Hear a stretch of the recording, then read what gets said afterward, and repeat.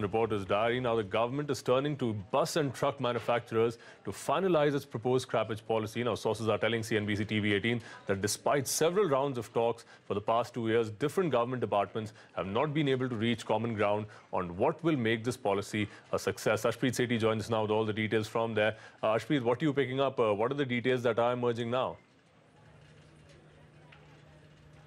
Yes, absolutely. It's been 2 years since when back and forth has been taking place as far as different departments or ministries are concerned. Remember, the ministries involved in the process of finalizing the scrappage policy include the Road and Transport Ministry, the Environment Ministry and the Steel Ministry. Now, those who have been playing a spoil sport at this point of time is that Steel Ministry has been saying it should be made mandatory that all older vehicles should go through the scrappage process. However, the Roads and the Transport Ministry has been saying that it cannot be made mandatory as of now because it's important to get everybody on board as far as the policy is concerned. But now what we pick up from sources is that they're going to open the forum, they're going to hold a meeting, a mega meeting, which would include all the commercial vehicles or heavy vehicle manufacturers. They will take inputs as far as what would be best for the industry as far as incentives for scrapping old vehicles is concerned. We'll have to wait and see when will be the exact date, but what we are picking up is September